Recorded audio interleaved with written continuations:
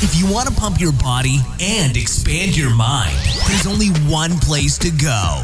Mind Pump. Mind Pump with your hosts, Sal DiStefano, Adam Schafer, and Justin Andrews. In this episode of Mind Pump, for the first 29 minutes, we have a nice time bullshitting like we normally do. We talked about my favorite part, one of the greatest movies of all time, The Never-Ending Story. Great movie. And how we show our kids these old movies and how they usually crap on them. Yeah. Adam talks about a great documentary series on HBO called The Defiant Ones. He kind of identifies with it because of the title. He's a defiant one himself. We also talk about being part of the 1% and teaching the value of money to our kids and swearing. We think our kids might be starting to say bad words. And then we talk about the first times we got caught saying bad words. Now we say them all the fucking time on Mind Pump. We do. Then we get into the questions. The first question was, what is the difference between conventional and sumo deadlifts? Are they the same? Are they interchangeable? Or are they two separate exercises? Find out in this episode. Then we talk about cortisol, the evil hormone that's also necessary for health. How to keep it at healthy levels.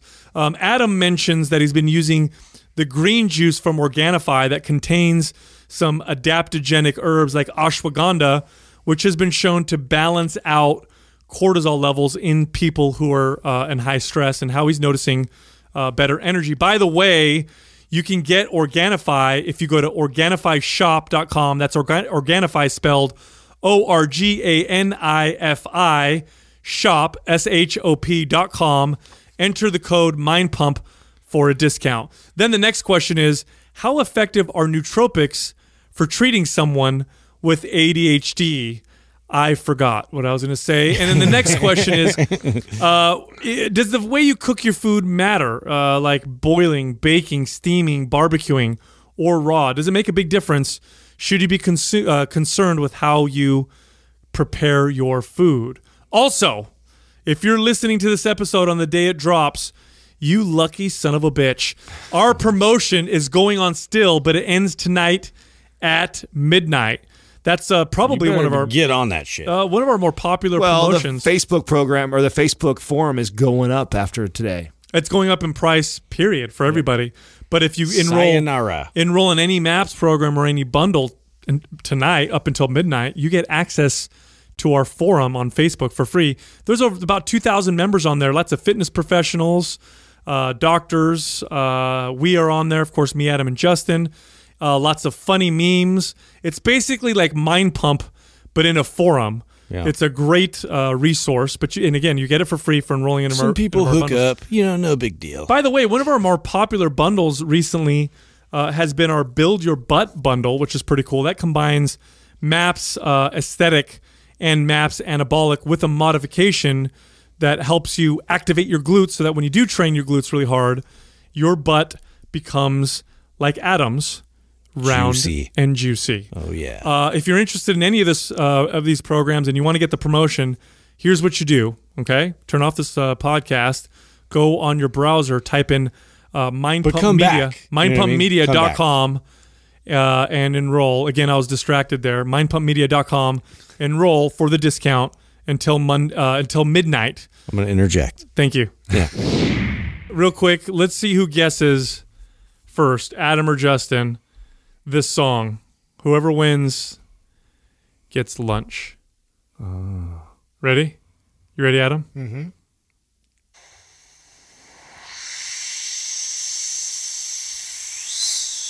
Hold on. You already feel it, Justin, I can tell. Never-ending story? God damn it! Yes! He's so good! Never-ending story? That's the never-ending story. Never-ending story. Oh my god, dude. I would have never got that. Did you watch that movie? I did, like when I was fucking 7. What? Wow. Yeah, I don't remember it. God, that song was like stuck in everybody's head. I definitely don't remember the song. That's crazy.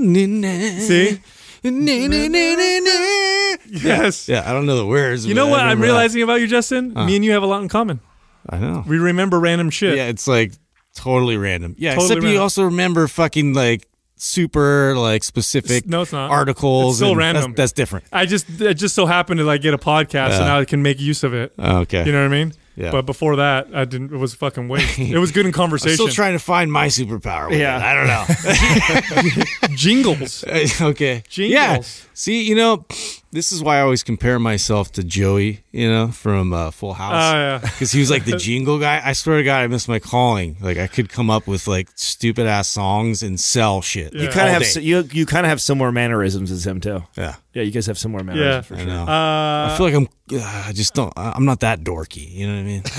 Have you Maybe. have you had a chance to show your kids Never Ending Story?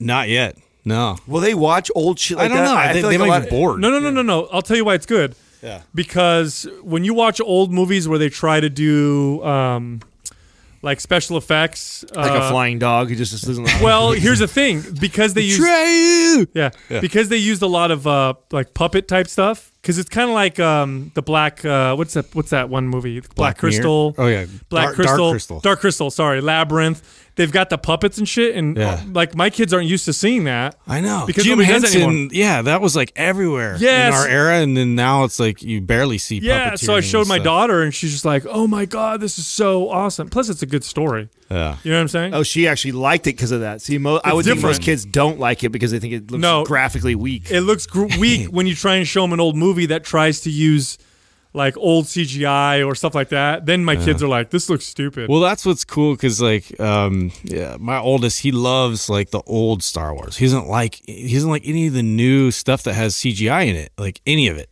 He loves like old stormtrooper helmets and all that kind of stuff because it's like it looks more real, Oh, That's like, funny. yeah.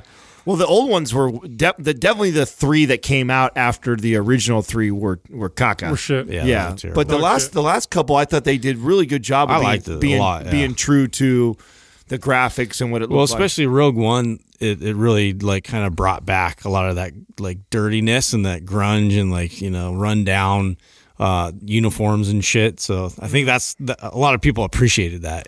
Did you guys finish watching all the 4 Defiant ones?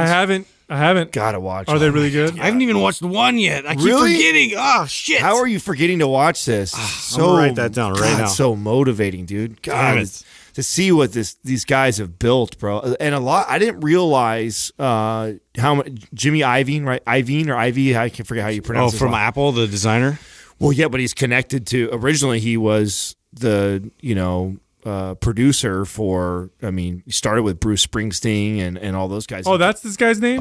yeah. Oh, okay. Yeah, he was in the first one too. Yeah, right? yeah. So he's in all of them because it's kind of. He's a smart dude. Dude, I didn't realize how many people were connected to him and how many of these crazy collaborations in music that we've seen were because of him. Like he is the out of anybody in the industry. I don't think anybody has put more people together that have turned into huge like hits. And it started with the acquisition of Interscope Records, but which was, Death Row was a part of that, and like their whole image was pushing back. And I identify so much with it because this was when I was a kid. I was really into music at this time, so I listened to like all. I didn't realize that they owned all this.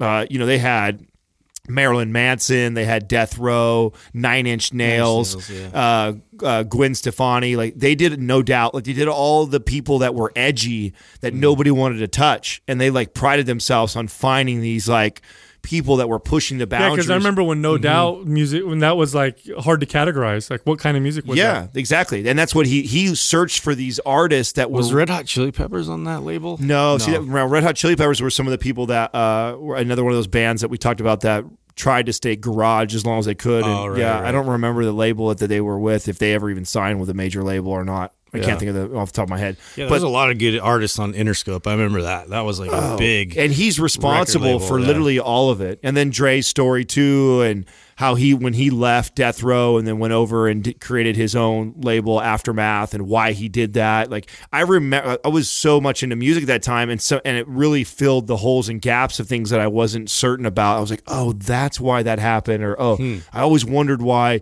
he left during that time, because it was they were killing it and this, and so pretty cool to watch.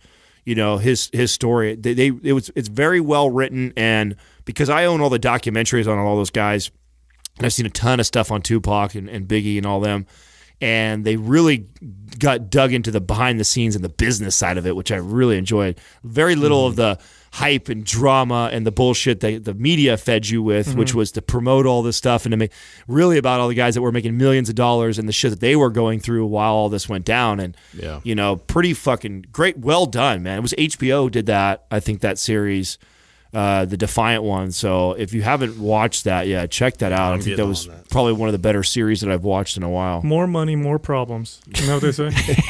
I don't think that's true. I know. I hate it when people... At all. Yeah, when they say that. I got more problems now. Well, good for you. Yeah. Those are good problems to have. There's some truth to that, Like right? You make your problems when you get that. Well, though. I think that's different. With more money, you know what? I was actually looking at these random stats. Like, do you know how many companies actually make it to $100 million and how many people actually make $1 million, like become millionaires? Like the percentage is, you know, the percentage of millionaires is like 1.5%. You know that's how rare it is? Really? And now that is people that actually make $1 million+ per year. Not who have accumulated $1 million. Yes, right. Because there's a much larger. There's a much larger number of people that have assets as far as homes and things like that are valued. So they're just liquid cash. Like people that are millionaires, right? Okay. If you're a millionaire and you could go, pull $1 million out of it. Well, now you don't have to be able to pull $1 million out. You make $1 million in revenue every year or more. Mm-hmm. It's only 1.5%. There's not a lot of people that actually make that, and we talk about, how many people in the U.S., Doug? You said what was the number? 315 million. 315 million. So how many millionaires is that then? There are or people making? Yeah, you got to look at to separate those because there's a lot more people that are worth $1 million because you've inherited it, or so you come from a rich family, or it's people who are earning. Yes, people who are making $1 million or more per year. Yes, so that's about 4.7. That's 4.7 million people in America who make $1 million per year. Yeah, which is not much considering there's 300 million. No, you're part of the 1%ers, man. If you get into that range, and just I think a lot of people put the facade on like they are and act. Yeah, there's a lot of fakers. There's a ton of people that act the big game and act like there's a lot of money. But and we all know, right? Being in the position we are, building what we're building right now, I think a lot of people think that. The Mind Pump, there's all this success, and yes, we've had a ton of success, but the revenue isn't there for us because we have to pay employees. Reinvest. Yeah, you gotta. If you're really going to build a company that makes $100 million a year, it's going to be quite some time before you're ever even making that kind of money. Because you've got to continue to dump it back into the business and reinvest in people. I mean, to run a company that makes $50 to $100 million a year, you can't do that with 5 people. Like unless you're the anomaly, right? Somebody who hits something just crazy, and even those people, that company doesn't sustain itself unless you've got a staff to continue to build and reinvent. And I think a lot of I was watching, and then of course that's just how my mind goes. I go down the rabbit hole, starting to Google and search, and dive into more stuff, and I'm like, God damn, I can't believe how few people actually break that milestone of making that kind of money. What are you pulling up right now, Doug? What is that? Some stats here. It's actually lower than that. Is it, huh? That's lower. So what is the number there? It's 236,000 make $1 million a year. Out of 323 million people in the United States. Wow. Whoa, that's small. That's not much at all. Oh, very low. Wow. I would to not be in the have top that. 1%, you need to make $380,000 a year. That's the 1%, huh? Well, that's on the whole U.S. I'd like to see what the 1%. Actually, these numbers, I think, are from like 2009, so they're a bit old. It still gives you a good... Well, think about it this way. If you're making $1 million a year in income, you're probably... You've got some great investments. Yeah. To make that much, right? I mean, you've got some incredible investments. Well, you don't even need $1 million in certain parts of the country to, Yeah. Well, I mean, having $1 million in assets is not that rare around here, around the Bay Area. Because if you bought a house 15, that's why I took that out of there, because it's a huge difference, right? Yeah. I mean, there's a lot of people, which I think, and I'm not interested in those people. I'm not interested, not to take anything from someone like that. Like, I'm not interested in somebody who... your dad made $100 million and set you up with 3 houses and you have a business. You don't count. You don't. Like, I'm interested in people that have created this wealth for themselves, and not a lot of people. You could spend your entire lifetime, trying to reach that status of income. And I think with social media and with everything that we have out there, that you have so many fakers out there that put on this, facade, or the little bit of money they do make, they put it into these things that make it look like they have way more money than what they really have.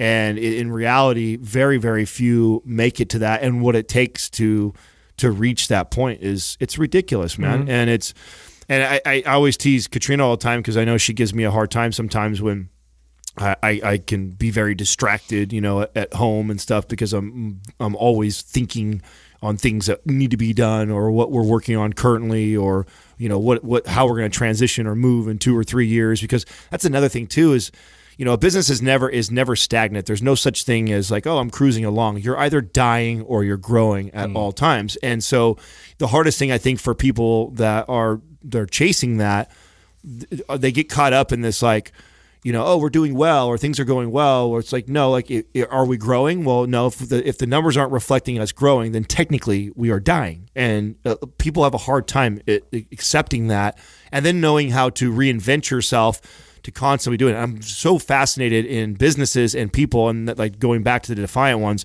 you watch someone over 10, 20, 30 years, you got to continually be making these moves and pivots, because eventually somebody will do exactly what you're doing for better, cheaper, faster. And if you're not anticipating that and looking at your next move or your next you'll get gobbled up. Yeah, you'll get gobbled up by somebody else. So. It's a big challenge with building your own success that I think about sometimes, is how do you keep your kids, or how do you make sure that they have the same appreciation for things and drive and desire that you had? You know what I mean? Because being brought up in a successful household is very different, monetarily, than being brought up in a regular household and then become successful yourself. Like, you ever think about that, Justin? Like, how you would... Yeah. You know what I mean?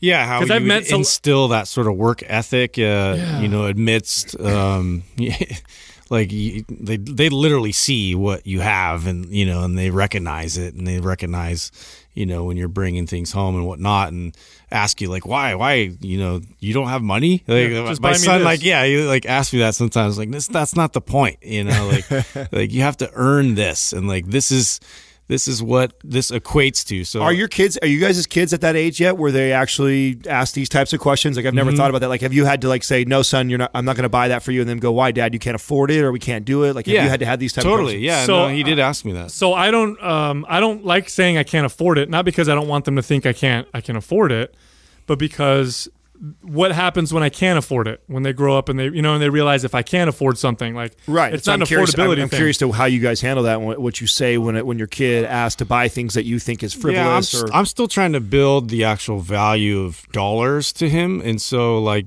having him go through certain chores or certain, like, responsibilities, we start talking about how much he feels he should get paid, for that specific task, and we're starting really small. But I want to just kind of see where his level is as far as, like, what he thinks a dollar is worth. And, like, when he goes into the market, it's like, okay, this actually costs 15, or, like, his goal right now is to buy, like, this Lego set that's like $55, right? And so we're trying to kind of chart this out. Like, okay, you help with the laundry and you're folding your clothes.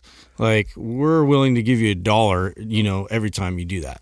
And so we're just starting with that, right? That's cool. And so he's kind of, like, stacking it up. He's got, like, $7, and he's, like, super pumped, And he's like, total slave labor over here. Yeah. I'm like, okay, next you're gonna knit me a sweater. Yeah. I can't wait till he comes back. He learns Google. He's like, Dad, minimum wage is $7.50. Oh my God. He's all entitled. You're not paying me what I'm worth. Would that be great? You asshole. Yeah. You know what my ex's parents used to do to her when she was a young kid, your guys' kid's age, I thought was really fascinating, was when they asked for things, video games, TV, knew this, knew that, whatever. And because she grew up in a very wealthy home, like he made a lot of money, and they had anything they needed. So, this obviously was a challenge for him with her growing up. Mm-hmm. So she told me what her father would make her do is that anytime they asked for something, they had to write a paper on why. Mm-hmm. So, like, if she wanted, like, a new TV or a new toy or a new dress or something like that, like, he would have her think it out completely, put it on paper on why she needs that, and if she doesn't need it, why does she want it, and explaining that. And then he would actually have this dialogue with her as far as like, so you get that critical thinking there. Yeah, which is along the lines that you guys are going with, having them think about the value of it, and how do you get $55? It's not as simple. You don't just go ask dad and dad hands you $55. And it's not like I'm going to pay him every time he does the task, and so I don't want to like. I don't want to just pay him for everything. No, you're helping him relate what a dollar is. This is the first thing we're working on because he has a goal, right? So he still has to do other chores because he's a part of the family. Mm-hmm. We all contribute in the family. That's like a big thing with me. Like everybody does something. Yeah, I've lately been talking to because my son just turned 12, and so we've been talking about how he can potentially start a business even now. Yeah, you brought this up this morning. I'm glad you brought this. You're talking about this because I think this is really cool that you've got a boy at the age that is now asking kind of business type questions, which I think would be so exciting as a father to. He was because he came up with an idea on how to make money on YouTube, and he was telling me how. And I asked him. I said, "Well, how do you think businesses make money on YouTube?" And he goes, "Well, through advertising."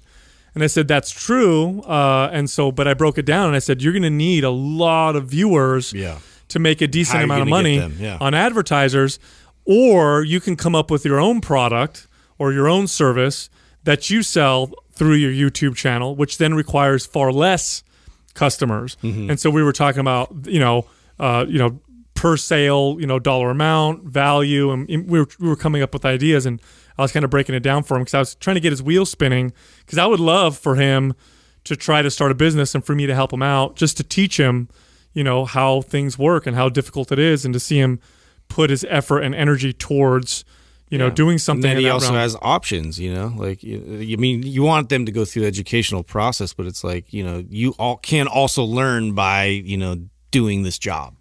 Absolutely. So, and my daughter's a little young for that, but I like to, I'm trying to, because what I got from my parents were both, immigrants. They were both very hardworking, but they came from the mentality that what you earned, you saved. You saved and you didn't spend much, which is, good old fashioned, classic, conservative, money management.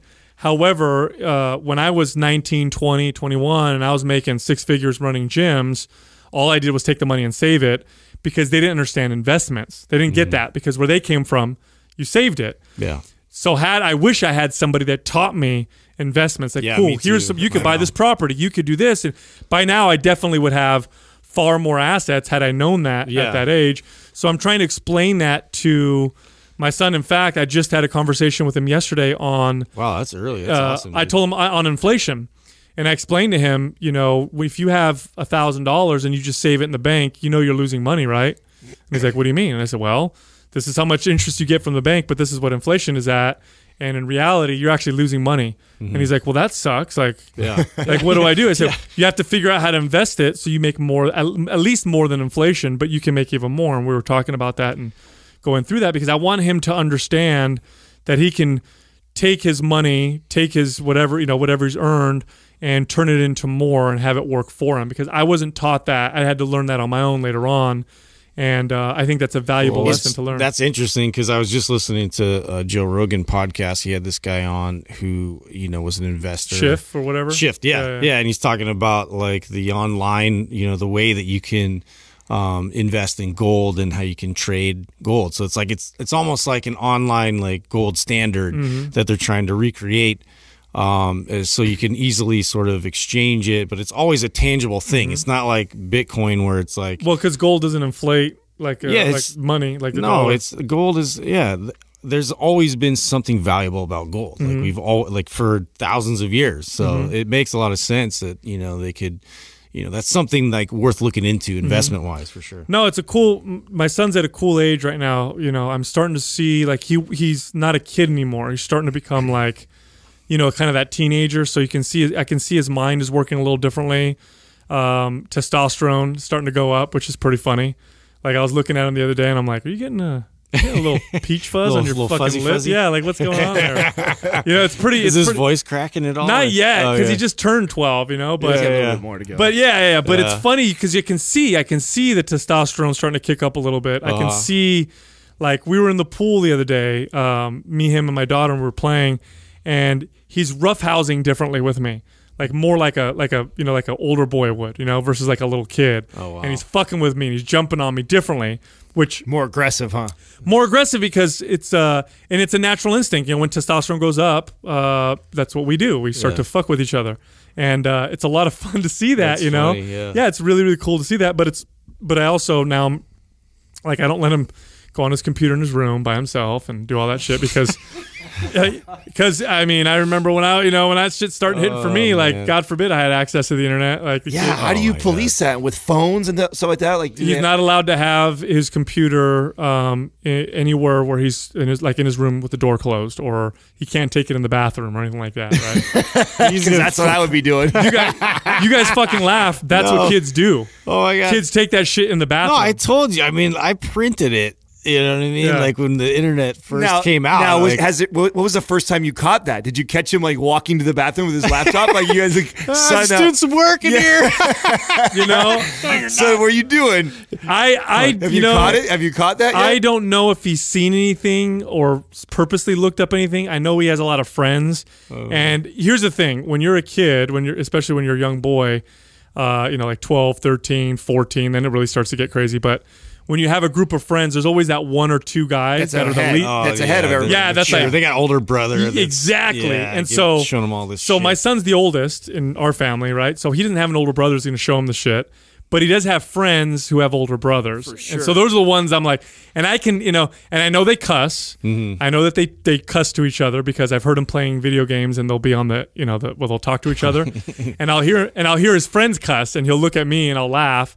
And I told him, we had a conversation. I said, look, I don't care if you guys cuss just around each other, but definitely don't do it around your sister and don't do it around other younger kids and don't do it around your teachers because you'll get fucking big trouble. I said, and also, he said fucking trouble. Yeah. And I said, damn it. And learn shit. And learn, like I told him, I said, and using bad words, it's not cool if you just use them all the time. Like, learn how to use them or whatever. We had this conversation. But I'm going to put parental controls on this computer.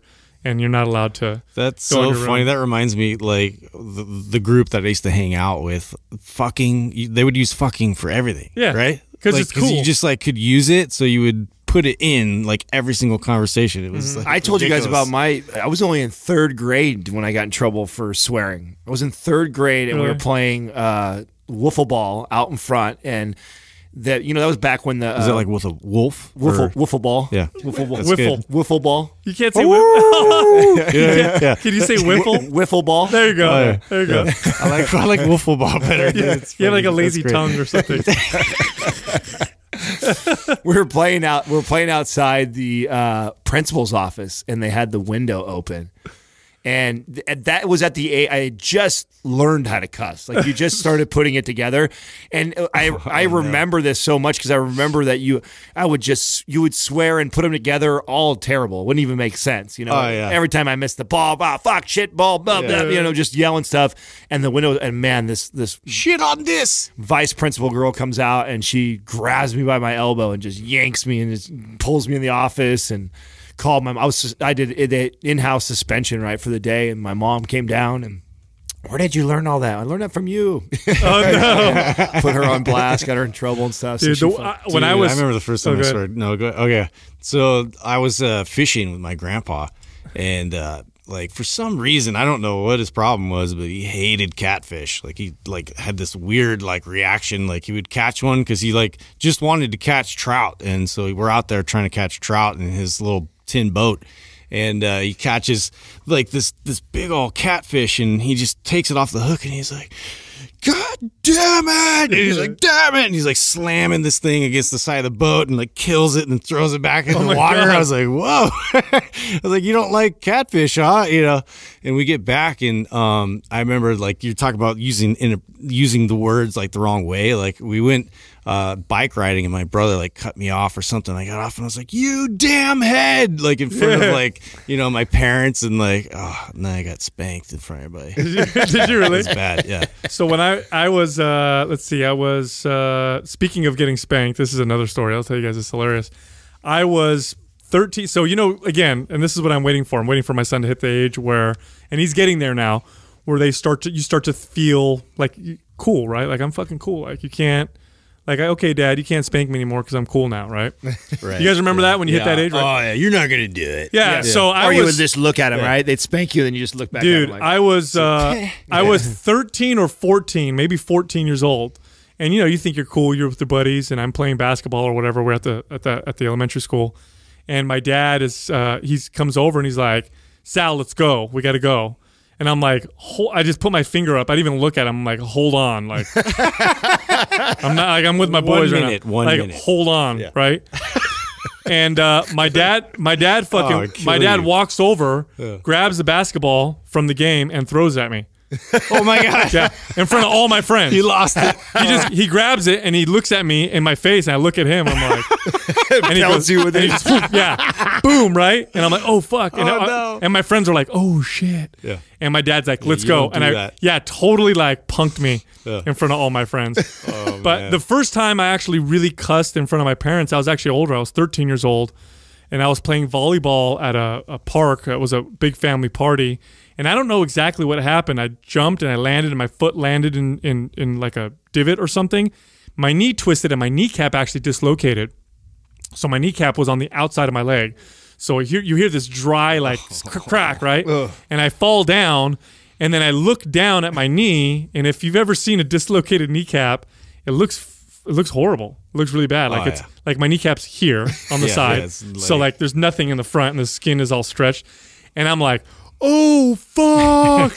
And so I proceed, and it hurt, right? So I proceed to cuss until the ambulance gets there. I'm like, fuck, and everybody's circling around me. And my mom comes down, and she kneels by me, and she's like, she knows I'm in pain. And she tells me in my ear, she goes, watch your language. And I'm like, fuck. And I kept cussing. And my cousin is looking at me in the back behind someone else. He's looking at me like, stop cussing. And I didn't realize I was saying all these bad words until the ambulance came and gave me some morphine. Yeah, and then I had a nice talking too. But that was the first time. Oh, man. Douglas, bring on the cussing bird. The motherfucking shit fuck. What?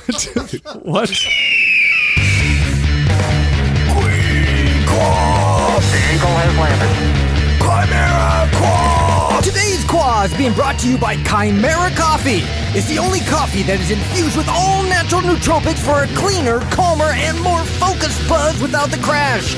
Click the Chimera link at mindpumpmedia.com and input the discount code MINDPUMP at checkout for 10% off. It's the motherfucking Quah. Eagle has landed. Quah.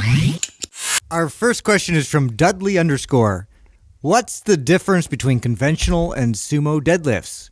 When should you use one or the other, or should you phase both? That's a good question. Yeah, so one of them is done in a conventional style. The other one is more of a sumo. No, but I think that where if you look this up, like if you Google it and you start trying to figure this out, most of the stuff you'll read will talk about different people will be able to do one or the other better, right? For example, like some people, like I know Lane does a sumo stance, right?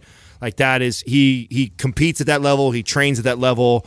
I don't even know if I've ever even seen him do a conventional deadlift before.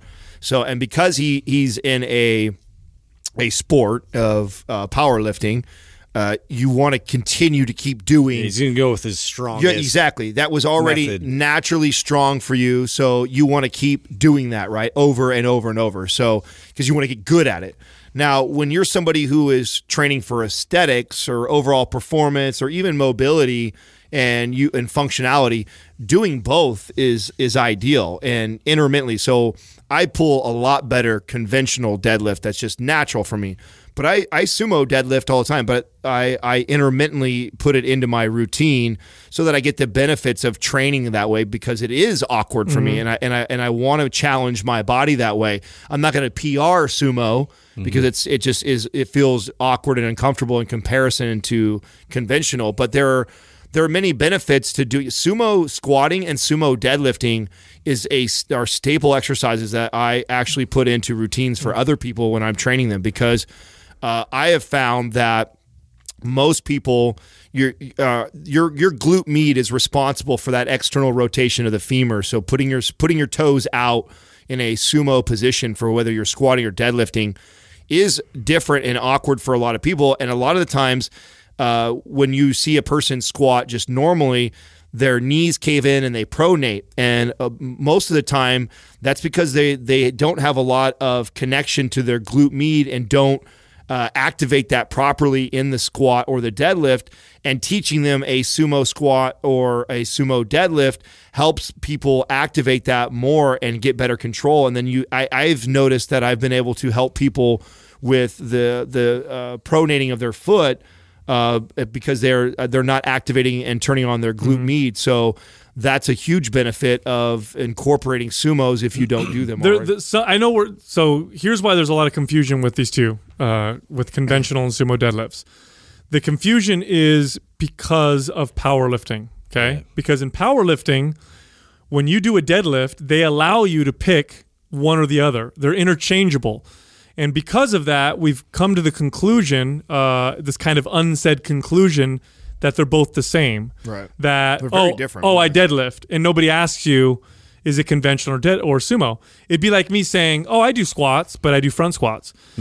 The reality is, and this might even be controversial. I bet you I'm going to get a lot of people who are going to make some I already know where you're going. They're very different movements. They're different exercises. Very much so. Yeah, and I'm sure it's going to sound controversial to some people. No, I mean, break it down mechanically. Yeah, when you think about when you do a wide sumo stance, it requires you now. It's totally different. It's a total different recruitment process. Yes, a total different. I mean, you are in both of them. You are using a lot of the posterior chain, of course. Yeah.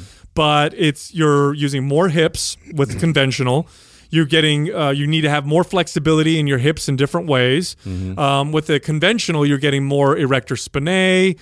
You're getting a different activation in the lower body. They're two different exercises, so I think you should treat them as both. Now, do they have a carryover to each other? Sure. They do, but just like a front squat will have a carryover to back squat and vice versa, there's going to be some carryover, but that doesn't mean that they're interchangeable. I don't like it when people say they're interchangeable because they're both two different exercises. Now, when I would recommend, first of all, in the grand scheme of things, if you're doing all kinds of different exercises and mobility work and all that stuff, then you can pick one and you'll probably be okay. But if you're more advanced, you've been working out for a while, my advice is to focus on one sometimes and focus on the other one sometimes. Yeah. Like sometimes in the same workout. Even add in like the hex bar, and like add in different options. Like I'm a big believer in challenging the angles as a variable as well, right? So if I'm going to do this bilateral type loaded situation, like if I can adjust where my foot position is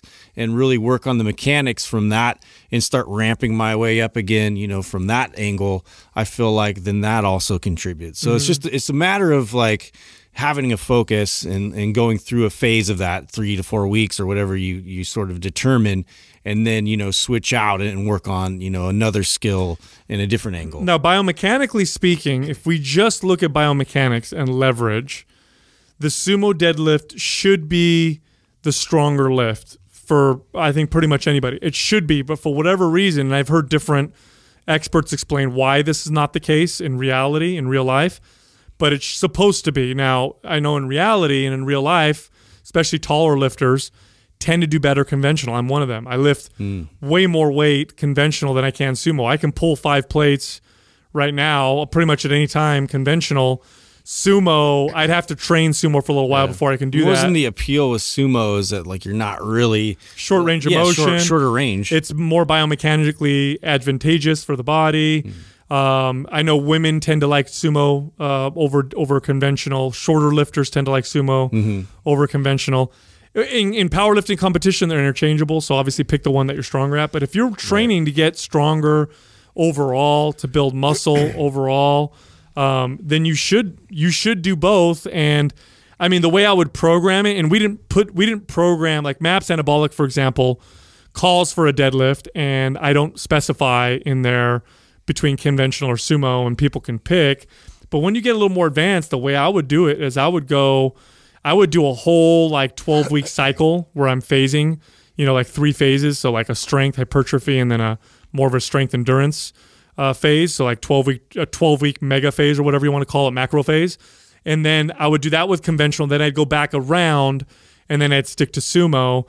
Because what happens and what you notice is when you get stronger at a particular movement, you'll typically see a corresponding muscle growth. When you try a new variation of that movement, you'll be weaker, but then there's so much more potential in terms of growth, and then you'll see, more muscle growth. So I've actually tested this. I've done this where I conventional deadlift for a long time. Then I go to sumo and I'm like stuck at, I'll just start with 315 because I need to get used to this. And then I'll work up to 475, 5 plates on the sumo, and I'll notice more muscle than I had before because I've had to get that recruitment pattern. So I'd say both of them. Absolutely. There's a lot of different ways. This is also why we encourage the interchanging of exercises, why the YouTube channel is designed to mirror the programs to teach people other movements that they can interchange within the program. I actually have used it like this, where when I'm running through any of our MAPS programs where we're going through a strength phase, I lean towards the one that I'm stronger at because I can push myself. I feel safer pushing myself with 5 plates and beyond. In a conventional stance, I don't feel comfortable pushing myself 5 plates on sumo, and so I incorporate the sumo deadlifts when I start getting in the higher rep range where I'm using a lighter weight and I feel I can focus more mechanically on what I'm doing. Now, I think that there's huge benefits to what Sal said by doing a whole cycle of that, and I think that would be great. But again, this is what's fun about programming and playing with these type of things. I think without a doubt, if you're not doing both of them, you are for sure missing out. In my experience, I have shaped a ton of butts using sumo deadlifts. It's very common that I would train a female client who could come to me and say, Adam, I want to work on my butt. And when I teach them a sumo deadlift, they're like, I've never done that before in my life. And I right away know that I'm going to give them a whole new look to their butt that they've never seen, because that's a part of the glute that a lot of people do not activate. There's not a lot of movement. Or at least not in that way. No, exactly. There's not a lot of movement. Like Cossack squats, or you're going, right, like lateral lunges the whole time. But, right. Yeah. And so it literally, and the way where the glute med sits, or the part of it that is part of your glute, it really gives that shape to, like, so if I have a girl who has kind of and a guy, this counts for guys too. I'm just speaking to women because I've had more women come to me asking specifically for help in building their ass, is you get like this narrow hips where they don't have a lot of width to their butt where you can see it from the front.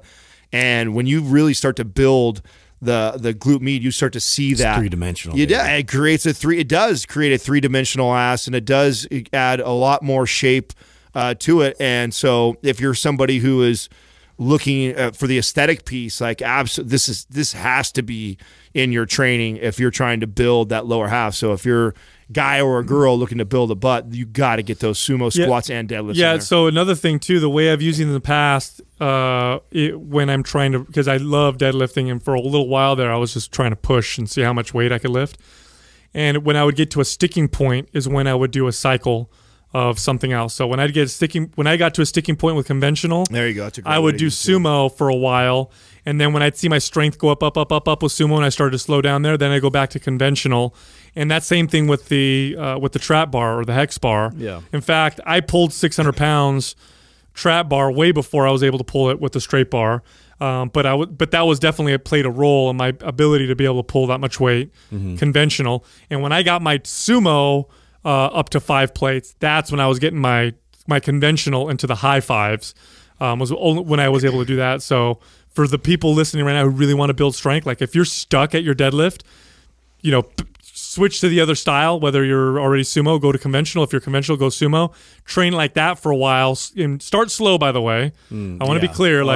Don't go fucking ripping some heavy ass weight because you'll hurt yourself.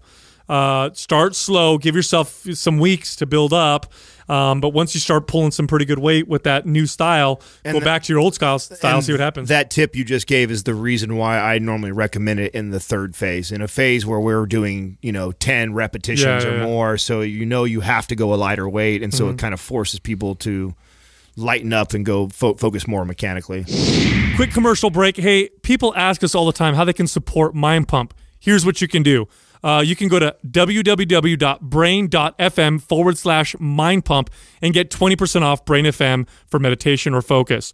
You can also go to audibletrial.com/mindpump and get a 30-day trial plus 1 free audio book.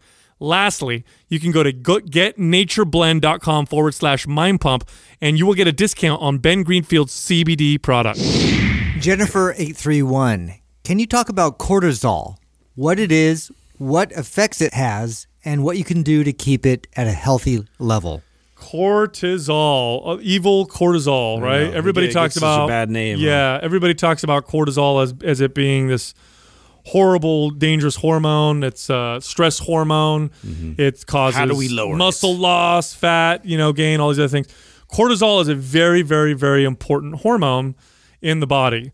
It helps regulate blood sugar. It helps regulate the immune system. It helps metabolize fat, proteins, and carbohydrates. It gives you energy.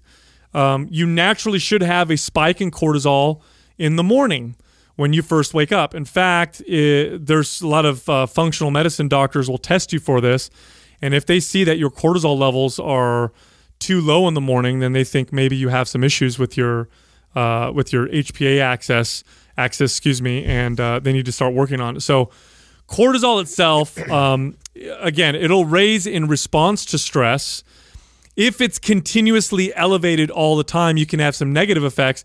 But I think what we're starting to discover is it's not so much the cortisol levels that we need to be careful for. It's becoming losing sensitivity to it, like we would with insulin when we start to get diabetes. And this is very fascinating. So it's the constant spike of it versus actually having it spike. Right. So in the past, for example, or even now, you still hear this. You still hear the term adrenal fatigue. And I know a lot of Western medicine doctors laugh at that. I think Lane Norton had a doctor on, a friend of his, who made fun of the term adrenal fatigue because there's no evidence that the adrenals get fatigued and that your body stops producing, hormones like cortisol. But I think what's happened is we've observed the side effects or symptoms of too much constant levels of stress, which is constant fatigue, inability to get your body revved up, all the symptoms that you would associate with adrenal fatigue. And so then they named it adrenal fatigue because they had a theory around it. But I think what may be happening is because people have these constant elevated levels of cortisol, that their body becomes insensitive to it and their receptors start to downregulate, not unlike what happens with resistance to things like leptin or to insulin. And so in those particular cases, you'll find people requiring higher and higher doses of stimulants to, and that, by the way, that's a somewhat decent way of knowing that your body may be dealing with some cortisol resistance, is that you need more and more artificial forms of, quote unquote, artificial forms of cortisol. For example, if you absolutely need coffee in the morning, not that you enjoy it, but you have to have it or you're dead tired all day long. This is all sounding like me. Yeah. It could mean that your body's becoming insensitive to cortisol. So you're in the morning, you're getting your cortisol spike, but your body's just not responding to it. So you're having to supplement it with, all this other cortisol. It's interesting. Yeah. Because I think I told you guys a long time ago, I had to have my one of my adrenal glands removed because it had a tumor on it, and then I know it's probably not related, but ever since then it's felt like this, constant battle for me, with trying to get energy and trying to get this exactly how you're kind of describing like what levels you should be at in the morning. It's like so bad in the morning for me, like in comparison to the rest of my entire day. So that's something I should definitely look into. I mean, it really does too, manage the immune system as well. It's it is anti-inflammatory. It's an anti-inflammatory. Now, too much of it all the time can cause lots of problems, but having too low cortisol is not a good thing. What's your thoughts on supplements like reishi or ashwagandha that's like in our Organifi supplement? Like, do things like this benefit somebody who has issues with cortisol? So here's why I like certain supplements or certain herbs that are considered adaptogens. In that, I like them because they don't directly lower cortisol in the sense that I can't give you this and just slam your cortisol down. What they do is they help your body be kind of homeostasis. So if you have constant high levels of cortisol and you're in this constantly stressed state, then we do see a depression in cortisol. If you're in this state with low cortisol all the time, they actually may help raise it. They help balance it. Ashwagandha is a great supplement for this. I know the green juice has some of this in there. And I would consider the green juice, just based on what's in there, to be a decent, adaptogenic type supplement. Well, do you think that's because you're asking me because I've been really consistent with taking it now for about you were saying you notice more energy from it. Yeah, that's what. And it's not a stimulant. There's no stimulants in there. Yeah, no, but I feel really good, and it doesn't feel like a caffeine high or energy. It just feels this good, sustained, even kill. Yeah, it's interesting you mentioned that because I was attributing it to maybe my consumption of vegetables wasn't as high enough, like my serving size amount, and so I was like kind of going through that, like maybe, that's why I'm feeling more energetic, but, maybe it's also. Well, that's why I'm thinking the same thing too, though. Yeah. It could be because that's how I supplement and use it is I typically base it off of, okay, how am I doing as far as my green intake? And for example, that's why I was doing 1 to 2 of them every day when I was on the boat, was because it was like there was no vegetables out there whatsoever, so I want to make sure I was getting that. And so I was looking at it more like a micronutrient deficiency and making sure I'm getting everything I need. But I'm wondering if it maybe have some sort of a... Knowing our lifestyle, all of us in this room, and the way we work and then how busy our lives are and how active our minds are, I would not...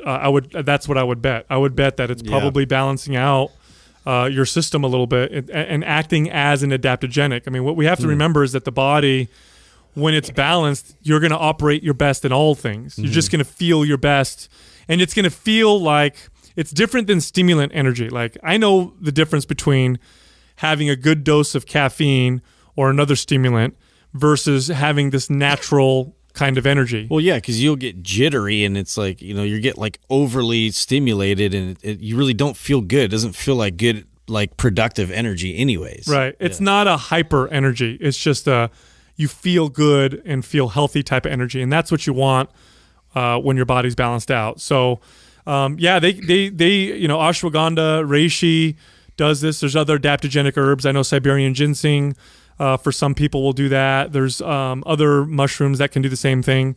But again, the reason why I like the way these work is if you give ashwagandha to an otherwise healthy person, they don't get, like, they're not going to see major changes. Yeah. You're going to see it if you're stressed out. Here's some clues, by the way, to knowing that you may have some kind of a dysfunction in that kind of HPA axis, or maybe having some kind of cortisol resistance. If you find yourself needing more and more stimulants, if you find that you have sleep disruptions, even though you're exhausted, so you could be very, very tired, but then find yourself waking up in the middle of the night, or not, like, God, I'm so tired, but I can't get a good night of sleep. Or you do get sleep and you wake up and you still feel tired. There's also some behavioral effects that people are speculating. For example, you may place yourself in stressful situations, not realizing that what you're seeking is a cortisol release because you need more cortisol. For example, people with cortisol resistance or adrenal fatigue, whatever you want to call it, will find themselves being late more often to appointments.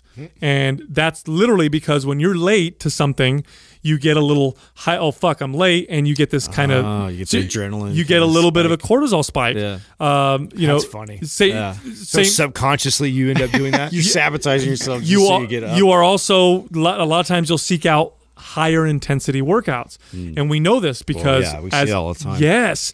You've got these people that are in these high stress states that are living on 15 cups of coffee a day, and the kind of workout that they think they feel best doing is the super high intensity spin class or whatever. And if you tell them, hey, that's not good for you, they'll argue with you and be like, I feel so great afterwards.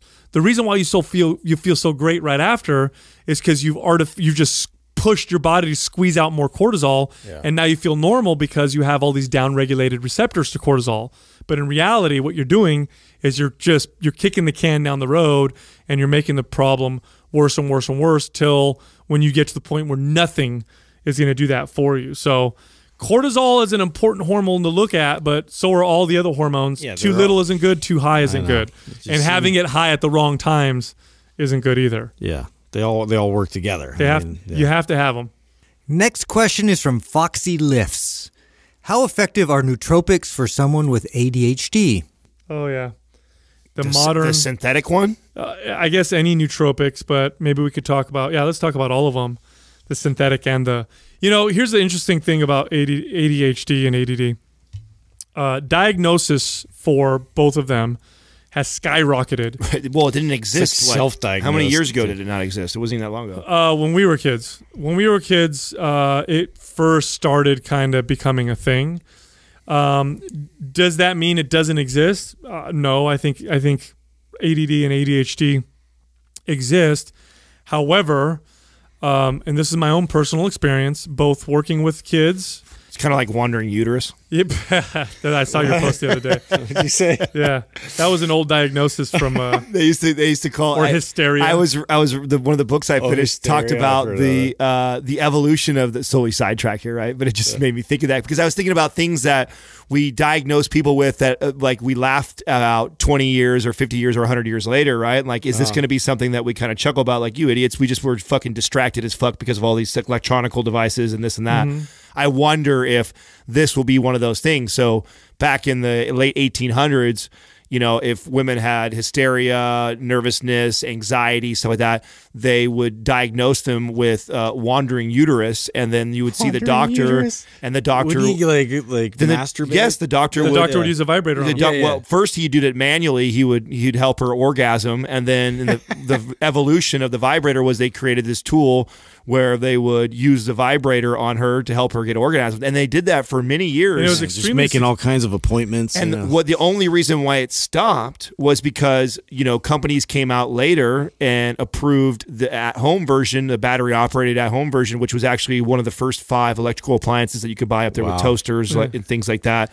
And women around the world rejoiced. Well, you could buy it for $5, and back then, a doctor visit and your orgasm through your doctor would cost you about $3 for the visit, $2 for your orgasm, and it would be that's cheap. So now you could get that at home as many times as you possibly want, and so convenient. So it pretty much absolved this whole wandering uterus that existed for me. Good, yeah. Right? So we don't want those uteruses. And it was very around. Successful at treating hysteria and wandering uterus. Let me tell you. Very effective. I'm cured. Lots of good feedback. You imagine that you're with your girlfriend or your wife or whatever, and you're just like, you know what, honey? You're being hysterical. Here, throw her a vibrator. Go take care of yourself real quick. That'll make you better. I'm using that. It works in our household. Anytime Katrina's irritated or frustrated just like go that, into the drawer. Yeah. Hey. I knock out an orgasm or two for Do her. we need a little time? Always seems to be happy after that. Seems to work really well. So ADD, ADHD. Here, my thoughts on it are: I think it exists, but I also think we're over-diagnosing the fuck out of it. I think there's a lot of kids and a lot of adults with shitty diets, low activity, poor sleep. And by the way, do you know what some of the symptoms of having a poor diet, low activity, and poor sleep are? Exactly the same symptoms you'll find with ADD and ADHD. And there are several studies now that show getting kids to exercise, reducing their consumption of certain foods, in particular sugars, highly processed foods, you all of a sudden notice better concentration and all those different types of things. So before we talk about supplemental treatments for ADD and ADHD, these single most effective things you could do to help yourself with your inability to concentrate is get good sleep, eat better, and move, and you'll find all of a sudden, holy fuck, I can concentrate. Look, I've been diagnosed with ADD. I got diagnosed. Well, as an this is adult. another one of those situations where we're not addressing the root cause. Yeah. You know, leave it to Western medicine to diagnose you with something like ADHD, wandering uterus, whatever the fuck it is, and we want to prescribe something to for that exact acute issue. When in reality, we're not addressing what the root cause probably is. So it's not to say that your kid does or doesn't have ADHD. Very well, he could be, and that could be a fair diagnosis. But really, instead of giving him some sort of pills or nootropics or supplement or something for that, trying to figure out what is causing the ADHD, which, like you said... Well, and even then, I get kind of a little controversial with my thought process with, especially with kids, and like that being the environment that they have to abide by. Like, as they're sitting in class and, it's a kid that like needs to move. Like they have all this energy and you're trying to stifle that and like get them to just focus, on this one thing. And like, they're a kid. They're a kid and they got all this like let's get them to move more. Like they're decreasing activity for recess. They're decreasing, extracurricular sports, like all this, and they want them to be a better student. Like that doesn't make any fucking sense. To me. One of the other characteristics of ADD or ADHD is the ability to hyperfocus. No joke. I'm not making this up. Like, kids or adults with ADD or ADHD or who have been diagnosed also have the ability to hyper focus on something. Right, find something they love and watch how fucking amazing that kid is. Right, to the point where you could fucking blow, you could fire a gun next to them, they wouldn't even realize it because they're so focused on what they're doing. Yeah. And when we look, it used to be called rambunctious. It used to be called, energetic I remember that term. Yeah. That distracted or whatever. And far more boys. Oh, I don't know what the exact number is, but far more boys are diagnosed with these two things than girls. And part of it is that the fucking classroom and modern lifestyle is better for girls. That's going to be a controversial subject, but it's fucking true. It is true. It's very true. It's been proven in many psychological studies that boys have a tougher time sitting down and being in these like traditional school environments. They do better moving and touching and doing types of things. Kids in general tend to learn that way. So I think you're right, Justin. You put people in this environment and you're going to want to fucking go crazy. And then now fast forward to modern lifestyle as an adult. It mirrors it, really. You're sitting at your desk all day long. You're eating shitty food. You're distracted at lunch on your phone. You probably get crappy sleep. Like, I would venture to say a huge majority of your issues, if you have these, ADD or ADHD, will be solved with or can be, mitigated with those types of things. That all being said, as an adult, I got diagnosed with ADD, and it was basically for fun. Like, I went to the doctor, and there was this no joke. Something you do on the weekends. No joke. There was a poster in her office. I went for something else. I don't remember what it was for. There was a poster in her office like, "Do you have the following symptoms? You may have adult ADD." And I'm in there and I'm thinking like, I want to get some Ritalin. Like I heard that shit's fun. I'm not bullshitting. Drug seeker. So I sat in the office and I said, "Hey, I think I have ADD." Now, if I think about it, I do fit the category of ADD. I am one of those people that can totally. You guys know me. Hyper focus. Yeah, you guys know me. I could totally do that. Right? Yeah. Distracted. So I said, "Squirrel." So I told the doctor that, and so the doctor had me do a questionnaire. And I fucking, I think 9 out of 10 questions. She's like, "Oh, yeah, you definitely do. Here, try this." And I'm like, "Oh, cool. I'm going to get my hands on some legal meth," right? Because that's what those drugs are. And instead, she gave me some other bullshit that made me feel crappy, and then I never went back. But oh, man. But that's how it was. That's how kind of easy it was. And if I think about it, the characteristics that I have that also make me have ADD are the characteristics that make me really fucking good at the things I do. Right. Totally. You know what I'm saying? Like podcasting or working in a gym and selling memberships and promoting and leading a team and doing those types of things. Like, I think those characteristics are really good. So that all being said, can nootropics help with ADD? Anything that is going to give you a dopamine boost, theoretically, should help you with focus if you have ADD or ADHD, because they've identified that a dopamine dysfunction is at the root cause, what they think the root cause of ADD and ADHD. So then what's your thoughts on something like that when we just got done talking about cortisol and caffeine and pairing the nootropics like we do with our Chimera coffee that we're attached to? What are your thoughts on someone like that has ADHD that is incorporating the coffee that has the natural ones in there? Caffeine's a classic way to boost, to help people with ADD and ADHD symptoms. Anything that's going to be, like I said, anything that's going to release dopamine and cause that release in the brain is going to help people, get that focus. But I'll tell you what, all the supplements, none of them are going to compare to what I just said with nutrition, exercise, and sleep. Rest, yeah. I mean, it makes such a fucking big difference to do those things. So, and here's the thing too with nootropics, especially the synthetic ones, is you build up a tolerance to them. So I can have caffeine and become more focused with it, but if I have caffeine all the time, not only do I start losing the effect, but I start getting negative effects, and then I start to get worse focus with caffeine. So like I'm fucked if I have it, and I'm fucked if I not have it, and I gotta let myself, my receptors for it down-regulate and all that stuff. So, interesting topic. I guarantee we're gonna piss some people off because I know there's people who are parents of children, and as a parent, the last thing you want to hear is that you're giving your kid a drug for something that can be solved with your parenting, because that's what they hear. But I didn't say it was easy, right? Having your kid, especially today's, having them eat a certain way. By the way, your kids can also be affected by certain dyes and preservatives in food that can cause ADD and ADHD like symptoms in kids. I had a kid that I trained who had to stay away from red dye number 50, I believe it was. Oh, wow. Anything with that, and he was fucking... No way. Yeah, dude. He was a 10-year-old kid, and his mom told me, and even the doctor had recognized it, if he had anything with this red dye, he would get really bad ADD and ADHD. So do they do like an elimination diet to identify that's it. They did an elimination diet, and they tested it several times. God, isn't that such like the best protocol for a lot of these? And you didn't recommend that, which I think you have to for things like this when you're trying to get down to the root cause of what's flaring this up in your kid or yourself, if it's for yourself.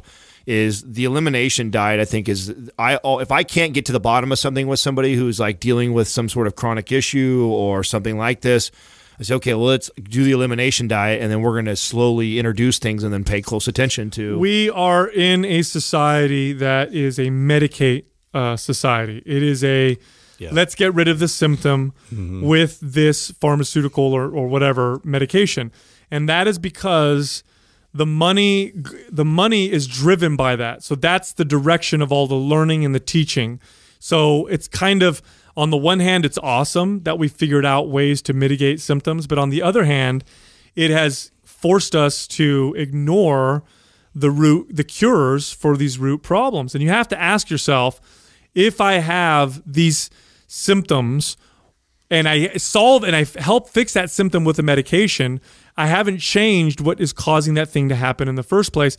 Yeah. And I should look there. I should look to that. You just keep continually treating the symptom. I'm telling you, they do studies on depression, on mild to moderate depression. Mild to moderate depression treated with exercise and nutrition and head-to-head trials does as well and then better in the long term than SSRI drugs. For mild to moderate depression, and yet there's like a tremendous amount of people that are prescribed, SSRIs, which have a whole host of different side effects. Not to mention behavioral changes.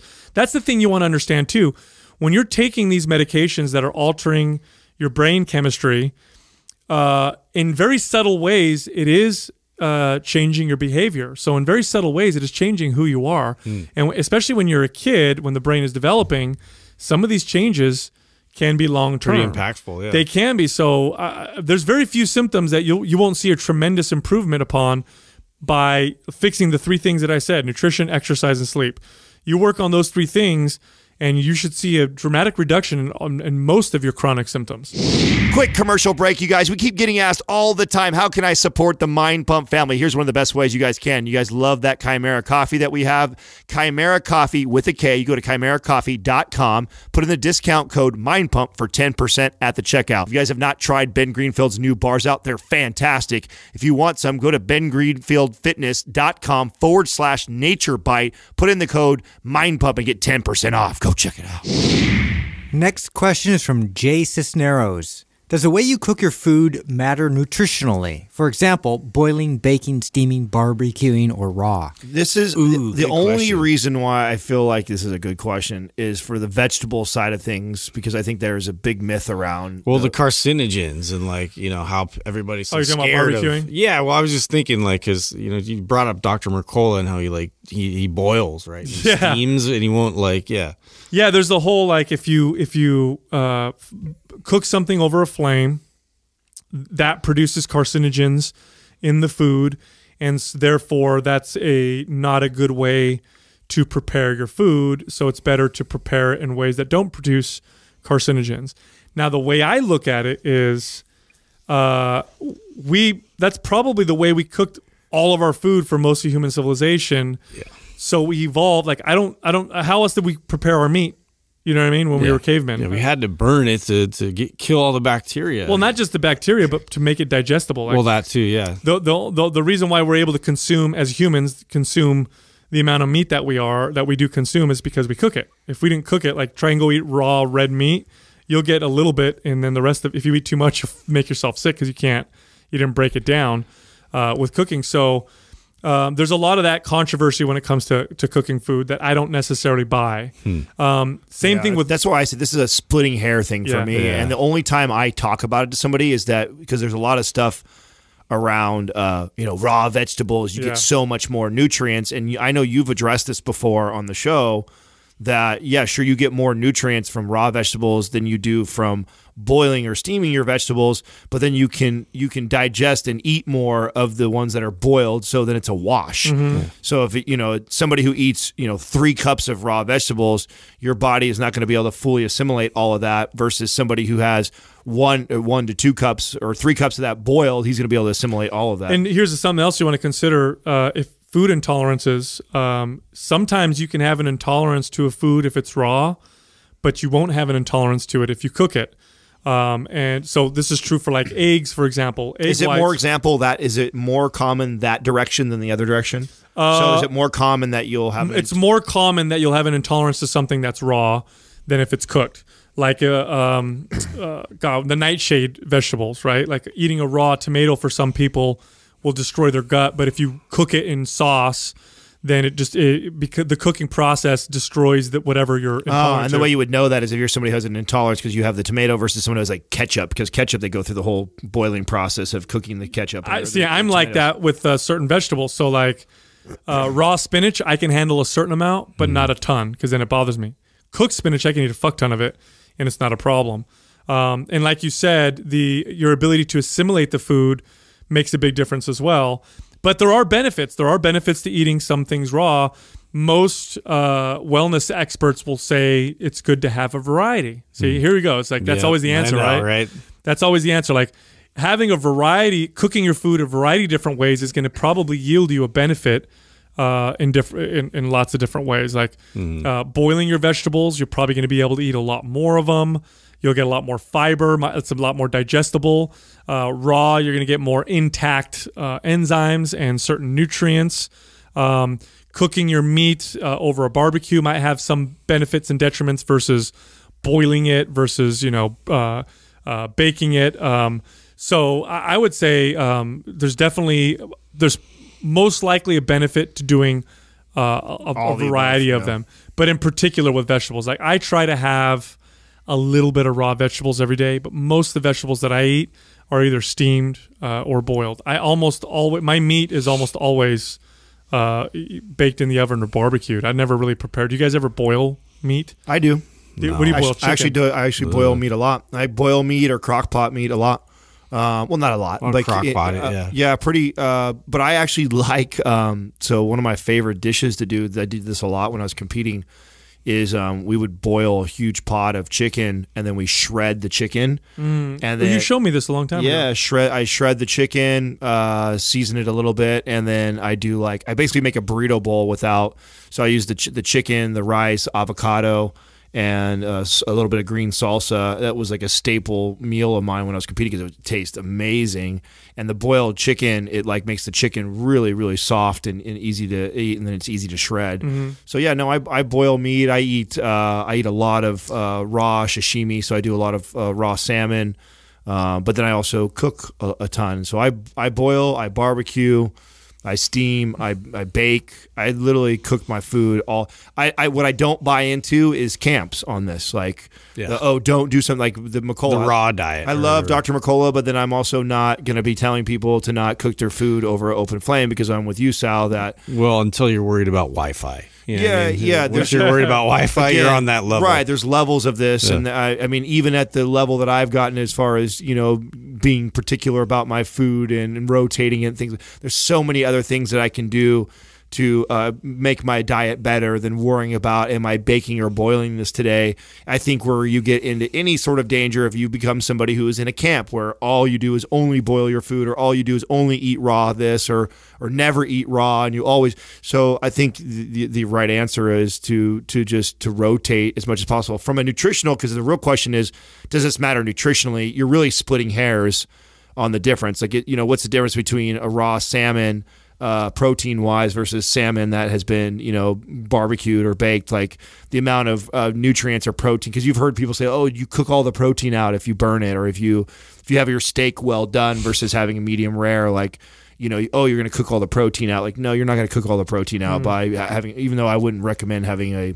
Katrina ruins her steak like that. Oh, well done. Yeah, I tease her every time we go to a fancy restaurant. I will make fun of you. We go to a fancy restaurant. I do it every time. And when she orders it, just ruin the steak for her, please. Just ruin the $50 steak I'm buying her right now. Flames everywhere on it. Yeah. So, but she still gets plenty of protein in there. It's not even worth haggling over how much she's losing or not losing over cooking it, well done or whatever. So, I don't think it's worth even discussing or getting into with a client or teaching people other than that, rotate. Probably the worst way to cook would be frying, right? I would assume deep frying. Well, but if you do that, especially how you have to use. Yeah, you want to use a high saturated fats. Like you want to use like beef tallow or lard or coconut oil, maybe even.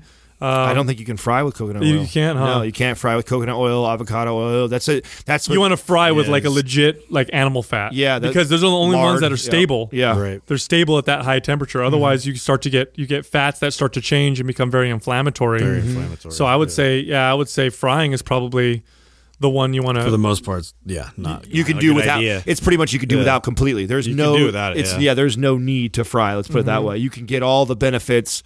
Because any sort of benefits you could potentially get from frying in some of the lard or fat, I mean, you could do that without. It's going to negate a lot. And you could do that without actually frying the food. So. Yeah, cooking is interesting because again, we're as humans, as we evolve, our brains became so massive and our jaws became smaller, and our digestive tract is relatively short and small.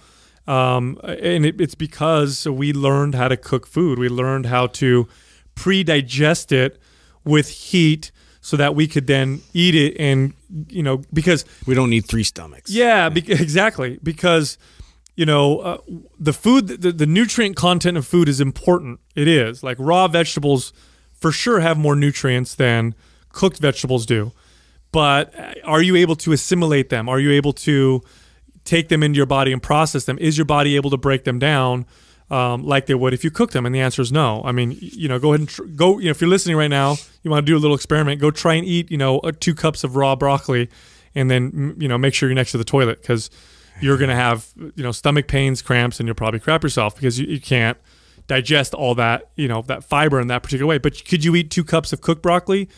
There's a good chance you probably could. And as far as carcinogens are concerned, with the barbecuing. That's just one of those things that, look, exercise creates carcinogens in your body too. I know. It causes inflammation and carcinogens, but we know that it's a healthy process. So that's why I'm still, I'm decided that barbecuing is perfectly fine until I see an actual connection with good controls between barbecue. If you did it for every single meal that you ever ate, for years. Maybe then you could see an impact. I don't know. That's how we ate, though, right? I know. I still don't even see that you'd have that much impact. I mean, what did we even boil things in? We didn't have pots and pans didn't come till later. No, it was all over a flame. So I highly doubt barbecuing is necessarily a bad thing, unless maybe you're barbecuing on, I don't know, over some kind of weird charcoal or something that's or the fake. What do you spray? Oh, on you there? get the little lighter fluid. Yeah, or the lighter whatever in it. fluid. So Yeah. there you go. Yep. Check this out. 30 days of coaching available for free to anybody. Go to mindpumpmedia.com and register there. Also, if you want to ask us a question that we can answer on an episode like this one, the place to ask it is Instagram. The page to ask it on is Mind Pump Media. We also have our own personal pages. My page is Mind Pump Sal. Adam is Mind Pump Adam. Justin is Mind Pump Justin. And finally, we have a YouTube channel called Mind Pump TV. Check it out. There's a new video every single day. Thank you for listening to Mind Pump. If your goal is to build and shape your body, dramatically improve your health and energy, and maximize your overall performance, check out our discounted RGB Super Bundle at mindpumpmedia.com. The RGB Super Bundle includes MAPS Anabolic, MAPS Performance, and MAPS Aesthetic. 9 months of phased expert exercise programming designed by Sal, Adam, and Justin to systematically transform the way your body looks, feels, and performs. With detailed workout blueprints and over 200 videos, the RGB Super Bundle is like having Sal, Adam, and Justin as your own personal trainers, but at a fraction of the price. The RGB Super Bundle has a full 30-day money-back guarantee, and you can get it now plus other valuable free resources at mindpumpmedia.com. If you enjoy this show, please share the love by leaving us a 5-star rating and review on iTunes and by introducing Mind Pump to your friends and family. We thank you for your support, and until next time, this is Mind Pump.